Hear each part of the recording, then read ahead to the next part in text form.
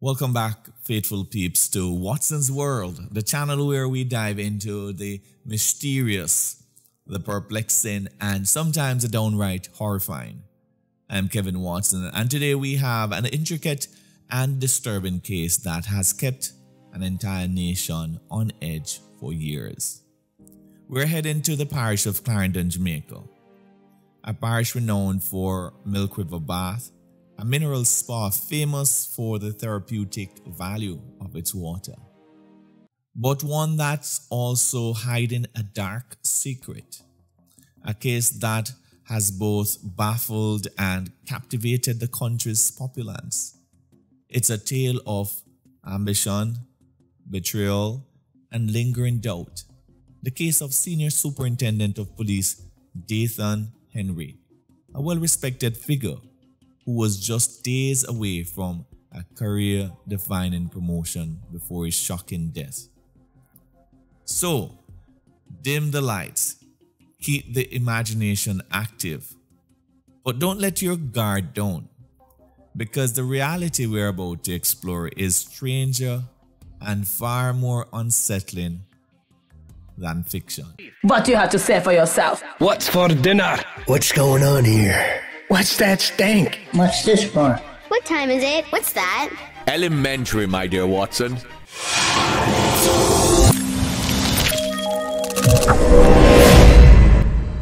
Dathan Henry was not your run-of-the-mill police officer.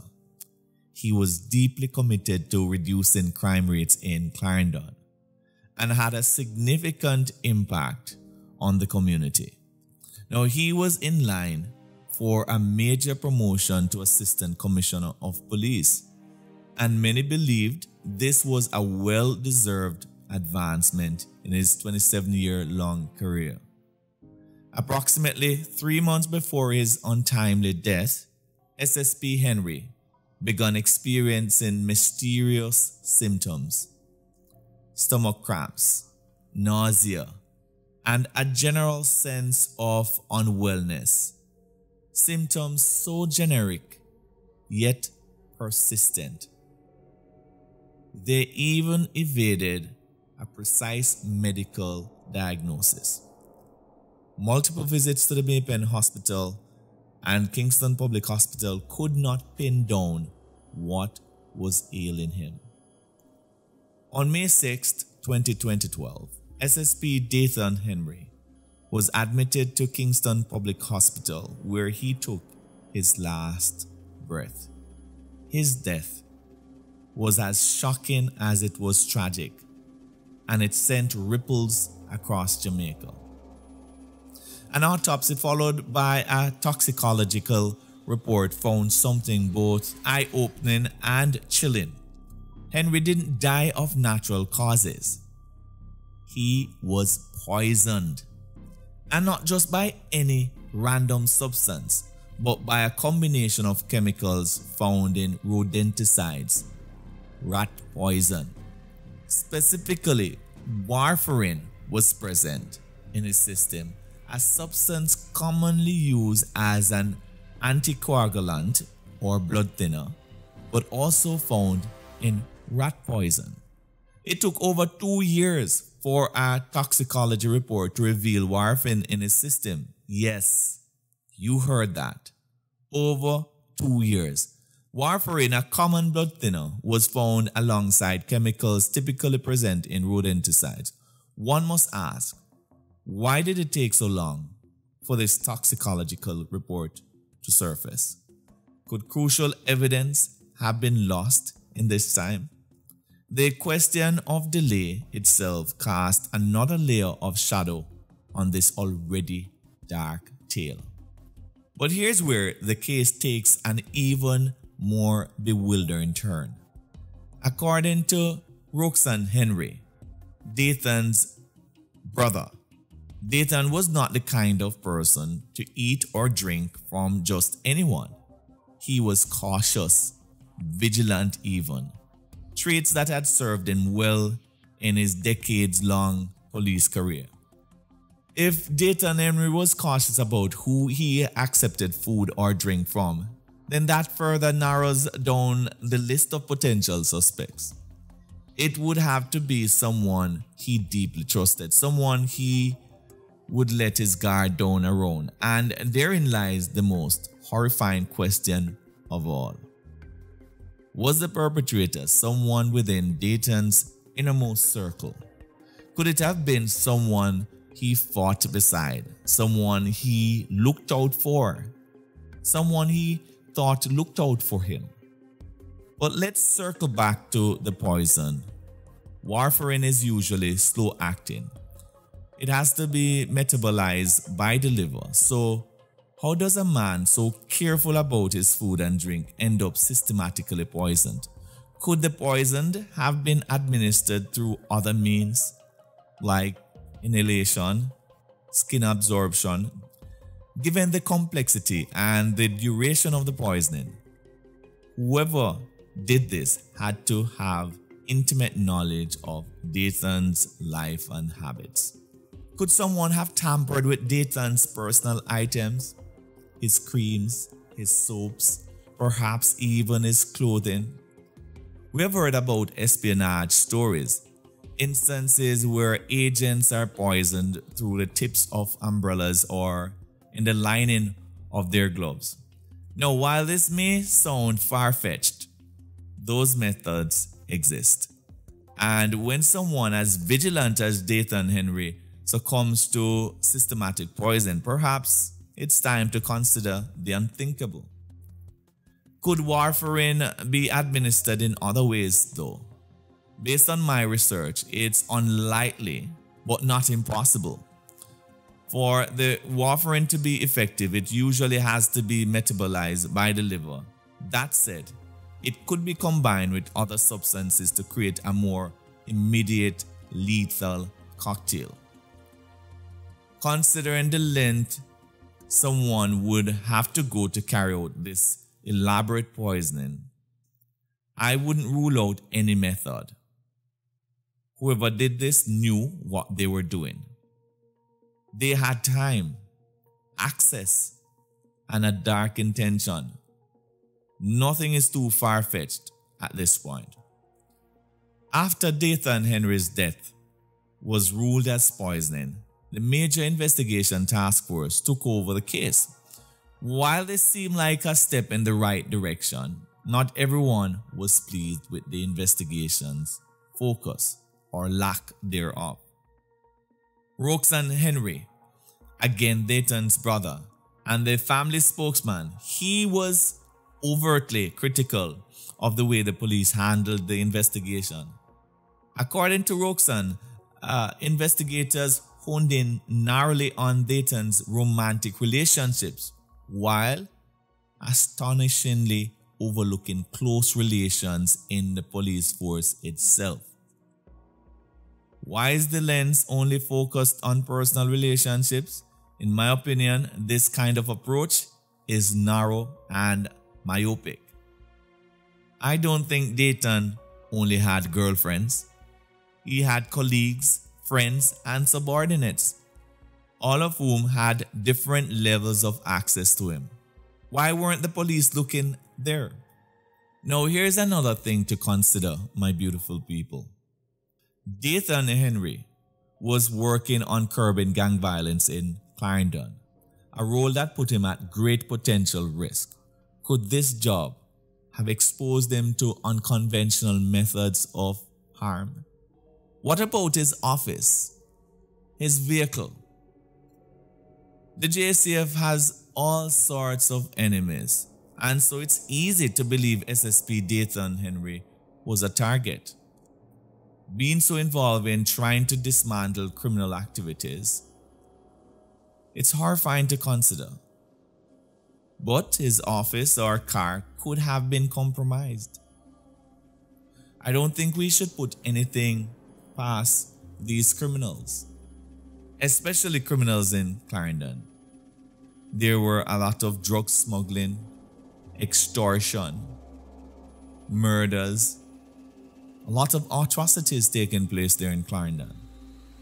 Now, presiding coroner Patrick Murphy oversaw an inquest that took a deep dive into the evidence. After 35 minutes of deliberation, a 7-member jury agreed that Henry was systematically poisoned. Despite this, they could not identify who might be behind this horrific act.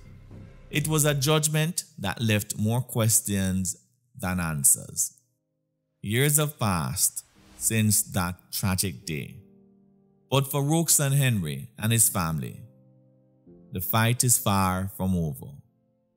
With a potential promotion hanging in the air at the time of Dathan's death, who stand to benefit from his absence? Could it be tied to his relentless drive to curb gang violence in Clarendon? Was it a result of personal enmity?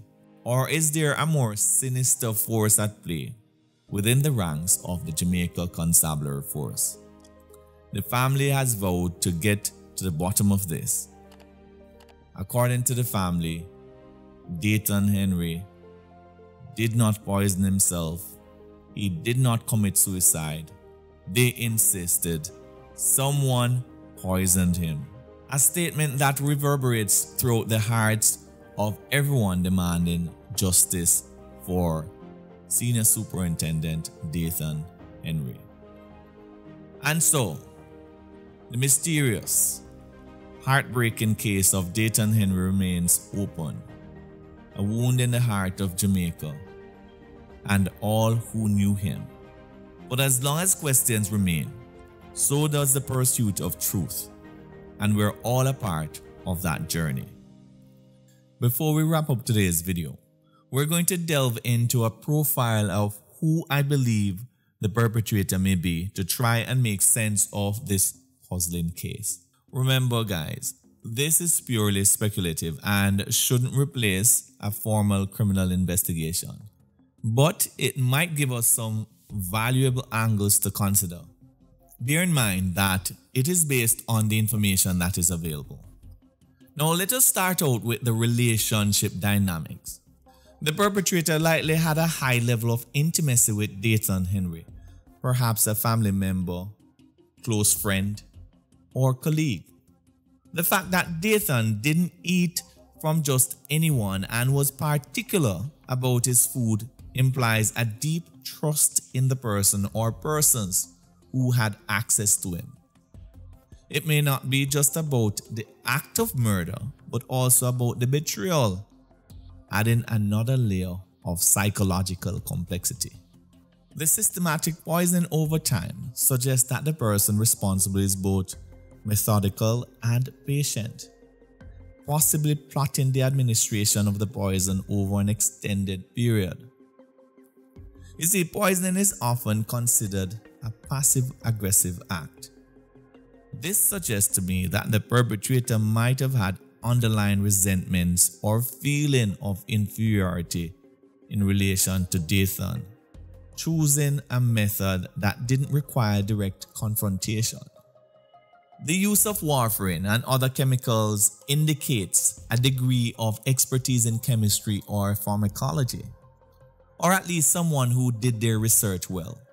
This could be a person who has family members or friends who are chemists or pharmacists, or someone in the health industry. Now, the person may have had something to gain from Henry's absence, either professionally or personally, and that's obvious. The perpetrator probably had a high degree of access to Henry's daily activities and his eating and drinking habits. The perpetrator likely is willing to take high risk, as the chances of detection increased with each of Henry's hospital visits. I believe the sophistication of the crime suggests that the perpetrator may be above average intelligence. This person may be very smart. This crime likely involves a complicated emotional motive, such as resentment, jealousy, or a need for control over Henry. Systematic poisoning as opposed to one-time act speaks volumes about the perpetrator's need for control. They didn't want a quick end. They wanted to watch, to observe, and potentially to derive satisfaction from their victims' prolonged suffering. I believe the meticulous nature of the act might point towards a perpetrator with narcissistic traits, someone who believes they are too smart to get caught, who gets a sense of grandiosity from being able to carry out such a crime under everyone's noses. The perpetrator may be skilled in manipulating people and situations, perhaps even with formal education in psychology or a related field. The person would likely be intimately familiar with the localities Henry frequented, narrowing the pool of suspects to those who live or work close to him. Given Henry's impending promotion, professional envy could have been a driving factor. The act might have been more about sabotaging Henry's success rather than just ending his life. I also believe that the delay in the toxicology report might indicate that the perpetrator had knowledge of the inefficiencies or gaps in the healthcare system and exploited these for their benefit. They're also aware of the inefficiencies in carrying out investigations in Jamaica, which made it easier. Now here's my final take, guys. Given the nature of Henry's work against gang violence, the perpetrator might have lived in constant fear or paranoia. Their act could be a desperate attempt to regain a sense of security, even if through a heinous crime. Which brings me to this, peeps. What if it was indeed a love interest who wanted to get out of the relationship with Henry, but because of his power and connections, found it hard to get out, so they resorted to poisoning him? Is it someone from within the Jamaica Constabulary Force, given the initial investigations were reportedly narrow? Could the perpetrator be a family member or close friend, someone who could easily bypass Henry's caution about food and drink? Or is it tied to Henry's work against gang violence, making him a target for an entirely different reason? Could the delay in the toxicology report be an intentional hindrance to the investigation? What are the psychological profiles of people in Henry's inner circle? Do any of them fit this profile more than others? These are all speculative points and questions, but each could be a piece of the puzzle.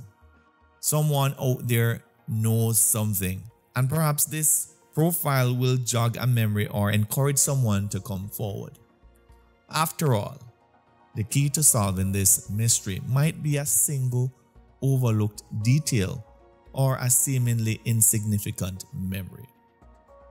Guys, this is one of those puzzling cases coming out of Jamaica. If you have any information as it relates to who may have been involved in Henry's death, reach out to me at thenoblecop@gmail.com. Let us make a difference, guys.